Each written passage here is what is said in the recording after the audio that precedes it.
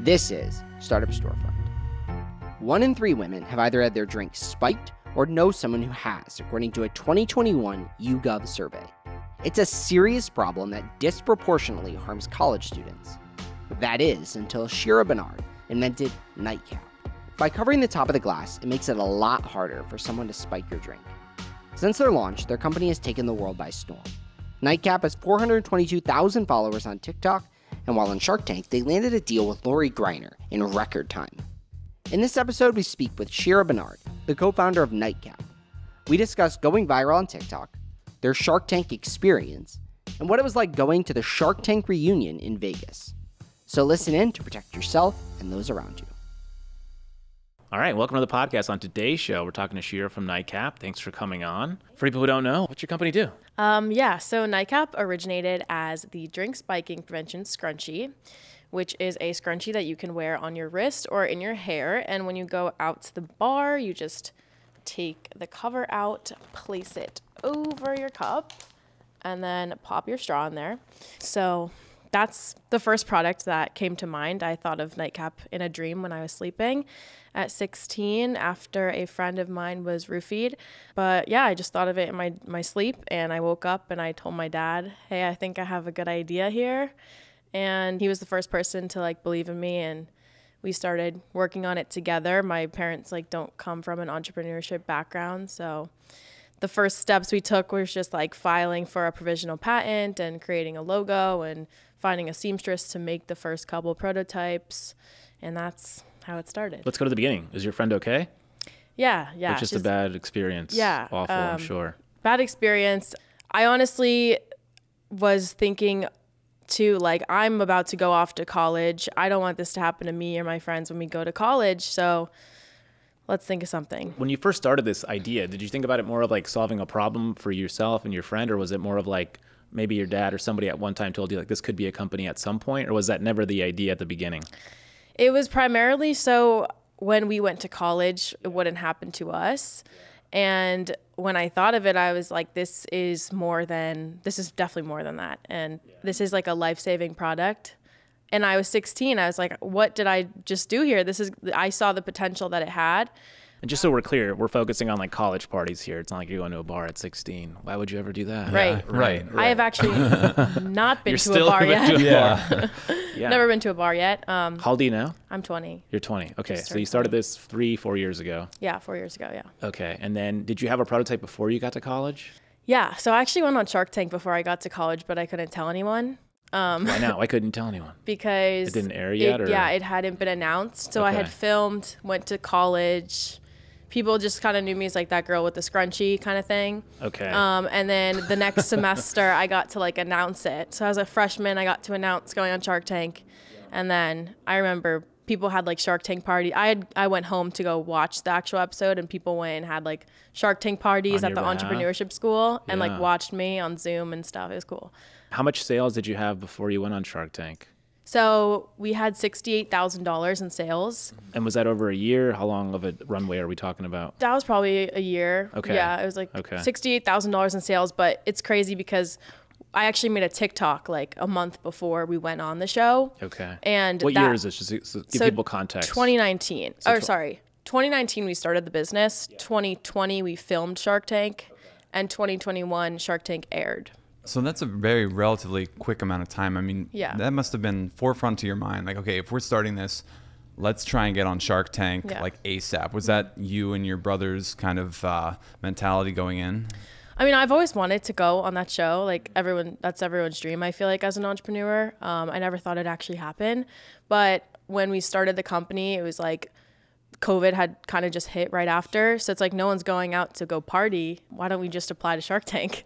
So we were sitting in the house, and my brother just kind of went online and applied. And apparently 40,000 people applied to that show. Yeah. So it's very... And you got selected. Yeah.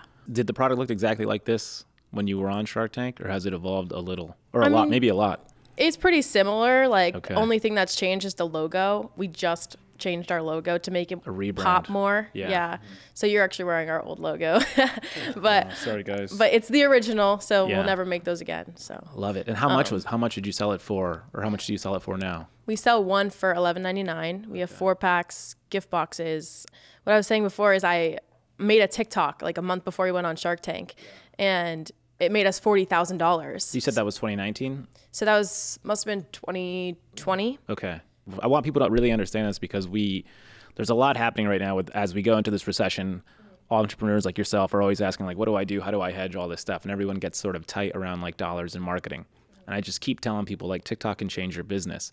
And there's some people who believe me, and there's some people who think I look crazy when I say that. And, Lexi and our team has worked with countless companies that she sees it happening in real time. Yeah. And so we have enough data, right? So we're using logic to say this platform that we just happen to call TikTok in today's society, whatever it is, like just don't shy away from it, but embrace it. And so tell us your story. So you're on TikTok. So we started on TikTok right before Shark Tank because of COVID. We weren't doing anything. We're just like, oh, well, we might as well play with this. So we had $28,000 before we started posting on TikTok. In sales? In sales. Okay. After like about a year of having the company. And we had one go viral. I think we had made like 5 videos and we had one go viral. We made $40,000 off one TikTok. How many views did it have? I think it had 6 million. Okay. For the listeners, what was the premise of the video? It was like the beginning of TikTok. I'm sure everyone knows the sound like I'm obsessed with it or something like that. It was like, I'm addicted to this? Yeah, that one. Okay. And it was just like a 7. I'm addicted to this. Something like that. It was like, I'm obsessed with it. I don't know.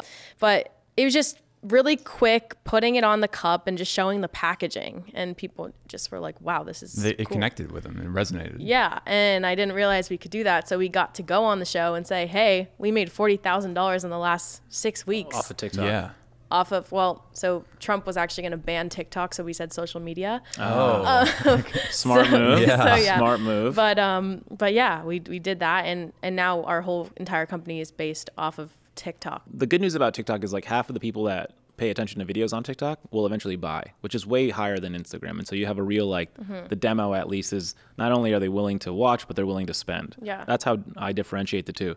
But where did your sales come from? Like, where did you notice? Was it Indiana? Was it Florida? Was it all over? It's all over. We've sold in like over 40 countries now.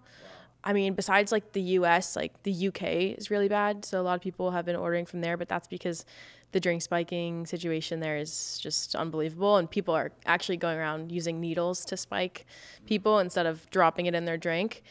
But going back over to TikTok, recently I kind of realized that, I mean, influencers cost a lot of money now. And you're spending so much money on an influencer when you're not getting the return that you want.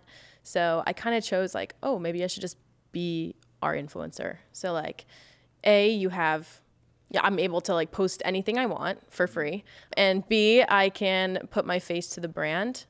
Right. So you kind of have like, instead of just seeing the scrunchie, you have now like someone who's like, oh, doesn't that girl own it? Or, kind of like a relatability factor, which is really nice to have on TikTok. And I honestly recommend that to like every brand to create a face, like have a face. It could be the CEO. It could be Lexi. Could be anyone. You could hire someone to be the face of your brand, or you could do it yourself. But I chose to do it myself. Yeah, that's amazing. And so, so then you get onto Shark Tank, and it's a bunch of Zoom interviews, I imagine, because you're doing it during COVID, which is kind of unlike how they usually do it. Yeah. And then when they film, are they all sitting like 18 feet apart? Is that, or was it a little back to normal? They spread them out. I think it was 60. Watch the clip. They are very far apart. Yeah. People told us that made it really hard to hear anything. It was like, because you couldn't, like, because you're also, let's say you're negotiating with Lori, but then Cuban's over here, you're like legitimately turning. Yeah. I didn't think of it like that, but yeah, it's kind of just like looking. Like, yeah, you're like, where's that voice coming from? Yeah. We had the quarantine season, so we stayed at the Venetian Hotel for 10 days in Vegas. Couldn't leave. Had to stay in there. Isolated. But the good thing is that I was about to turn 18, so I was technically a minor. So my dad had to come with us, so we ended up getting 2 rooms, so we had a little more space to move around and like practice our pitch and work out on one side of the room. But yeah, it was quarantining, and then you just go in there on like the 10th or 11th day, do your thing and leave. How long did you guys practice for?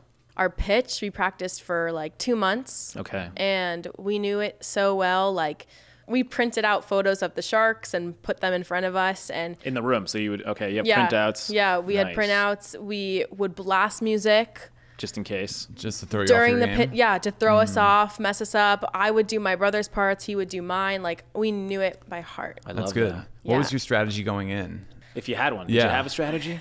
I mean, not really. Like, we kind of just knew our pitch, had an idea of like what they would ask us, and we wanted Lori. We got Lori, which is great. I mean, you got her fast too. Yeah, we got her very fast. So when you come out on stage, did it go like you thought as rehearsed, or did you miss?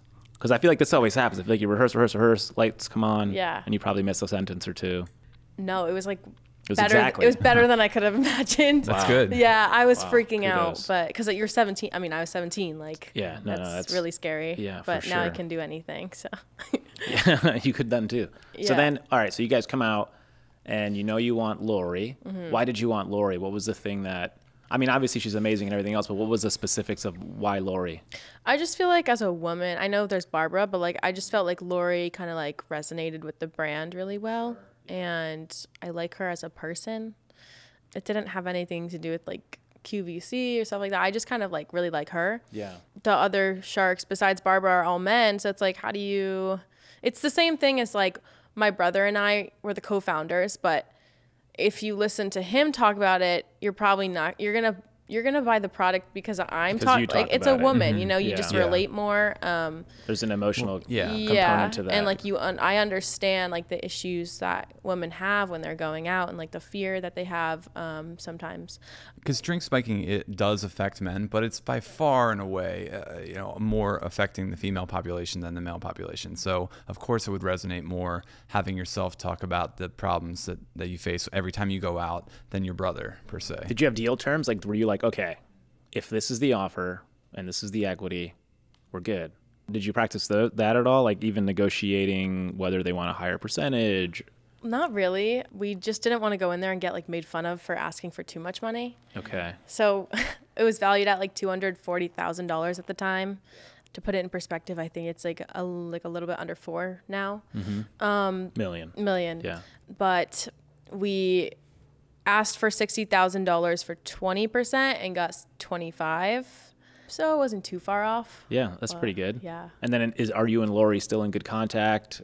Yeah? Yeah. We just came back from a Shark Tank reunion in Vegas, which I had never encountered before. I didn't even know they did that. But yeah, it was in Vegas. Was this the first one? I heard it was the second one. Okay. But we're newbies. So it's you and a bunch of startups. What do you guys do? Is it like, do you guys hang out? Do you have breakout sessions? What is it? Yeah. Or is it just a big party? No, it was like a bunch of breakout sessions. I actually spoke at the TikTok panel. Oh, nice. And it was really cool. But tell us about the TikTok panel. What tips other did you pick up? So it's funny because I didn't prepare and I barely knew I didn't even know I was speaking at it until like a couple of days before. And I kind of just like was sitting there before and I was worried about what to talk about. And then I realized everyone overcomplicates the platform, TikTok. So it's not like you have to be talking about getting verified and all this stuff when like everyone's just like, what do I post? So I just kind of like narrowed it down to like the basics and I tried to explain it in the most simple way. Like I just tried to give them examples of what I do. And I said, hey, like you guys are all in this room right now. You've all been on Shark Tank. You can leverage that. Like you can just put a photo behind yourself and say, this is me. And people love storytelling. So it's not like you have to be doing these crazy things on TikTok. Like just tell them what happened. So what do you tell, like, let's say there's a brand who's listening right now who's struggling to get on TikTok. What do you say, like, your post should include these 3 things? Don't overthink it. What are the things that you tell them? I mean, I would say 3 things. I would say, what is your product? Who are you? And why is this product better than others? I just think it's like so simple and people overcomplicate it.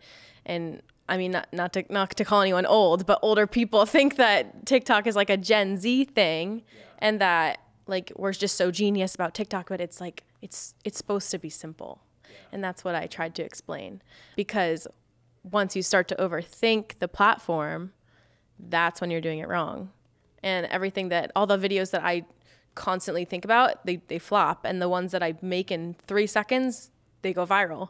So it's just all about like transparency and like relatability and building a connection with the person watching and just talking to your phone as if it's your friend.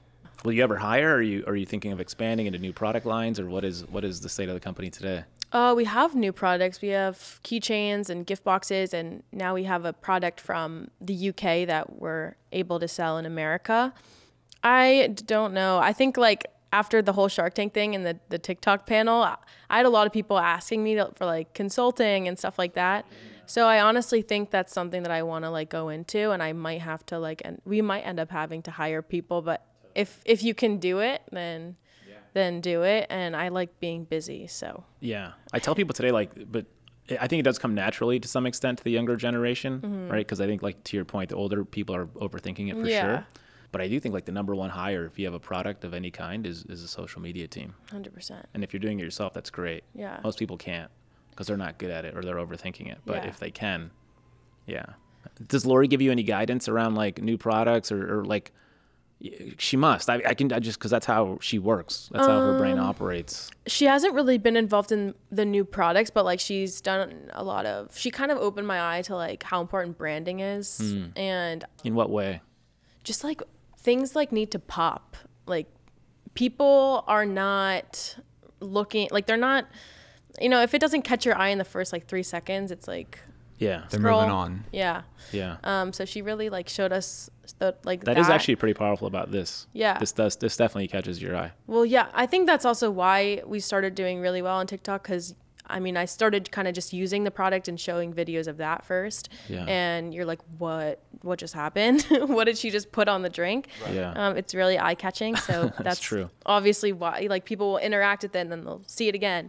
But yeah, you can't really do that for years. You can't just be putting it on the cup and like, it just gets boring. So I've kind of ventured out into doing videos like, what do I do in a day, or behind the scenes of Shark Tank. That's smart. And if you're any brand, you could do the same. You have to. And it's just simple. Like you can make a 10-second video. What is it made out of? Right. Do you have any like amazing customer testimonials or like some really like heavy, hard hitting stories from your customers? I have two, but we have one Amazon review, and the title of it is "This like saved my life." So this girl was walking through a bar, and she had, I guess the lights were down, and she had walked into like a room where it was light, and she found like a pill on top of the nightcap. Oh, wow. And so she like a crushed up pill. Yeah, I think it was like, it's on our Amazon reviews. I'm not sure if it was crushed up or just like a pill sitting on top, there. But it was there. Wow, that's got to be terrifying. Yeah. For two reasons. It's like one, it was about to go down. But it's just crazy. Like I just like to think that like I came up with something that actually could like actually saved. It could have been very different for her that night. Right, yeah. And then I had a girl message me, and she said, "Hey, I thought this product was like silly. My boyfriend got it for me, so I like threw it in my closet, and I, didn't care about it. But then I got roofied with meth, and she's like traumatized and depressed, couldn't go out. And just said like she always brings it with her now." But yeah, it's depressing to I would think most stories are going to end in nothing. Like you're not going to find the crushed up remnants of a pill. It's not going to be anything like that, because the preventative measure of that device on top of your cup is enough that most people aren't even going to try. If the goal of it is to prevent it, then it's probably doing it very well that you don't have a lot of Amazon reviews talking about the residue of some crushed up pill was found on this later on, because some creep walking through a bar with pills ready to roofie someone is not going to drop it on the drink with a cover on it. It's just not going to happen. But I'm actually curious about the problem as a whole. When you look out at the big picture, do you know if this is more prevalent at bars versus house parties? I mean, statistically, there's like nothing. It's probably hard to get those to report right? to report like there's no self-reporting. Right. Yeah, because like I talked to like a lot of bar owners about this, and they will say, "Oh, they just drank too much." Yeah. Right. So there's no like statistics. There's a liability really. there. Yeah. Like not really. It's, what were you saying about the statistics? Just if it was more prevalent, because I know on your website it says it's designed to fit perfectly over a solo cup. So I didn't know if that's because the statistics had shown that it was much more prevalent to occur at house parties versus a bar, because you're not getting solo cups at a bar. So when I heard the solo cup, my mind immediately went to house parties, and I wondered if this was a bigger problem there when you're thinking like frat parties or Greek life parties, or even just like at your average college party. Yeah. So the reason we advertise it for solo cups is because obviously this is like similar size to a solo cup. It's not going to fit really great over like a wine flute. So we just kind of say that. It does fit over like buckets though. So like a big, yeah, it works. But yeah, like we advertise a lot like on college campuses because they have bars and house parties. But do you have like reps or anything? Yeah, we just started an affiliate program. I mean, I think for your point earlier, or whoever said it, but it's supposed to also act as a deterrent. So it's not just like a safety precaution. Like people are supposed to look at this and be like, okay, I'm not messing with her or him. Because like, why would you want to? Yeah. It's like a trampoline. You try and drop something in there, it's going to shoot off. Yeah. It's also a reminder though, I think probably of like people being ready in some way. It's like, don't do this here almost. Or like there could be a collective if someone sees multiple of them. Maybe they're like, I don't know. It's a hard thing to think about. Yeah. Just don't mess with us. So no ambassador program, but an affiliate program at colleges. I think it is an ambassador program. Okay. Like they get a commission or something like that. Yeah, we just came out with it, so I'm honestly not. I think it's called an ambassador. How many universities are you in? We're in, I think, over 100, which is super exciting. Yeah. Trying to get into like music festivals and stuff. We have an investor named Julia Michaels. She sings that song Issues. Mm-hmm. So she's connected us with some of those people to get our foot in the door. Yeah, like hopefully Coachella. That's a dream. But have you raised more money since Shark Tank? So she came in after Shark Tank. I think she saw our Shark Tank episode and she DM'd us on Instagram and just said like, I want to be a part of this. So she has 10%. And that leaves my brother and I at 32.5, if you want to do the math. Yeah, so colleges, music festivals, bars, liquor companies. We want to license it to like, different liquor companies, put their logo on there. Yeah, you could personalize this super easy. Yeah. Yeah. Yeah, we just didn't order with Bacardi. So.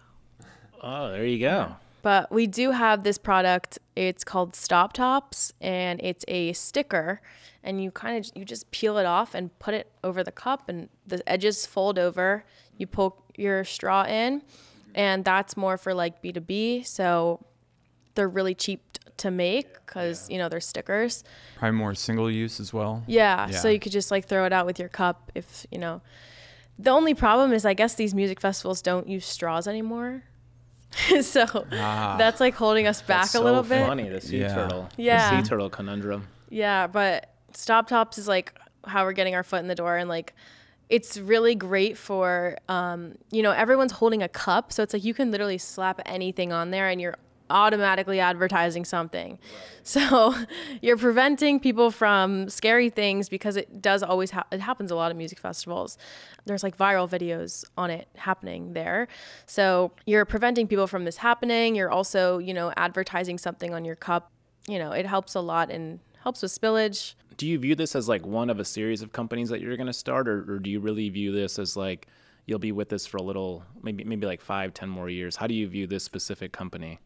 I feel like I always want to have like a part of NightCap because I feel like letting that like just giving it, it's like giving it to someone is just like gonna feel weird.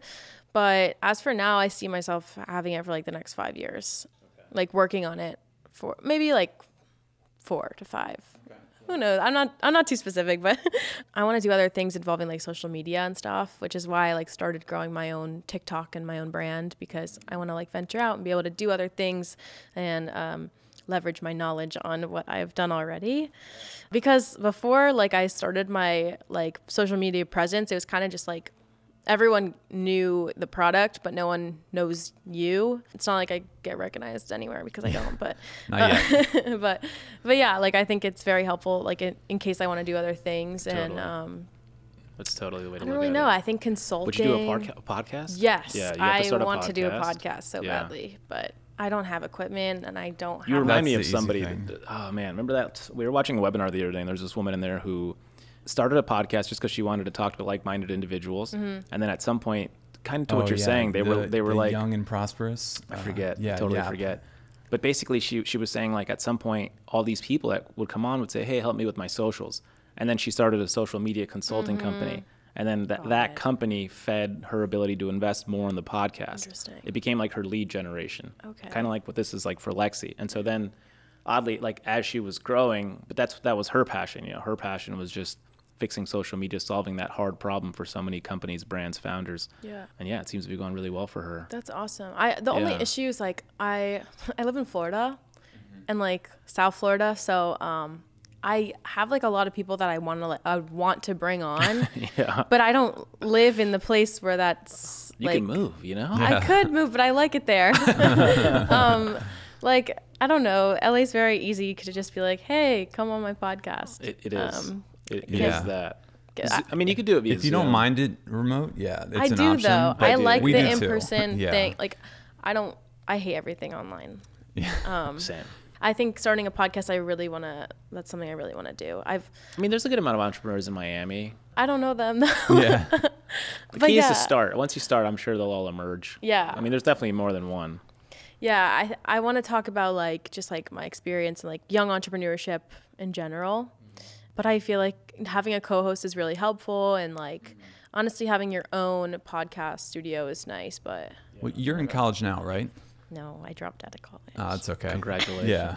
I was gonna say, like, I'm sure like there's like a club because you were at Tampa, right? University of Tampa. Yeah. Yeah. I was gonna say there's probably a club at Tampa, but if you've already dropped out, then don't worry about it. Yeah. What topics would you talk about? Like, what are the things? So you mentioned young entrepreneurship. Like, what is something that most people don't have a window into for people like you, and sort of what your story looks like? I mean, I feel like even dropping out of college is just like something that young entrepreneurs like. It's not encouraging it, but like it's just like a step that like I think you should encourage A lot of it. people do. I Yeah. do encourage it. No, I'm just kidding. Right. I mean, I encourage people to quit their job or do that all the time because Yeah. I think like, and it's not that I don't value jobs, or it's not that I don't understand why people seek them. It's more of you find yourself. Mm-hmm. That's it. I know. And like that's not a capitalism comment. That's a personal, like very mental health, very very personal journey comment. Yeah, I think dropping out of school was like the best decision I ever made for myself. I think that people look at it as like such a crazy thing to do, but it's like those little things that you do that no one else does is separating you from everything. Like, So what was the impetus behind that decision? Did you see the trajectory of NightCap and you were like, if I need to grow this company, I can't spend any time on schoolwork? So I definitely like had time to spend on schoolwork, on NightCap when I was in school, but it's like I didn't want to. Like I was, you're living with like your best friends and like it's fun. Yeah. So it was fun there. I love Tampa, but I also like the amount of time that I would put into classes that did not benefit me at all, the amount of time and money, and the professors, like the business professors, they don't have their own businesses. Speak on it. That's it. Yeah. I'm just like, who's teaching me? You should be like, I should be teaching this class. Yeah, it was crazy. I was like, this is a scam. No, it's not a scam. No, but it kind of is. I mean, that's how academia works. So academia follows the innovation. And so like even when people can major in entrepreneurship, I found that so weird. I'm like, you can't really do that. Like I get it. I get the things that you learn within those courses are well-intentioned and very, very valuable to some extent. Mm-hmm. But you could just go out there for free and start a company. Exactly. And learn on your own. Yeah. And I think... Were your parents mad? They didn't love the idea at first because they're very like traditional. Traditional, sure, yeah.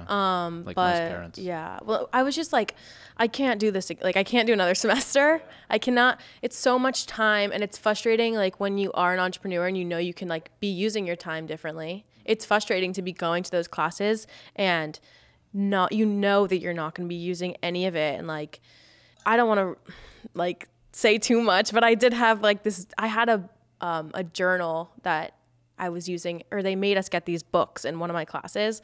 And I opened the page and the first page said, draw lines on this page, poke holes in this page, tape grass to this page. I was like, this is insane. What? Are you in kindergarten again? This is insane. What was the course?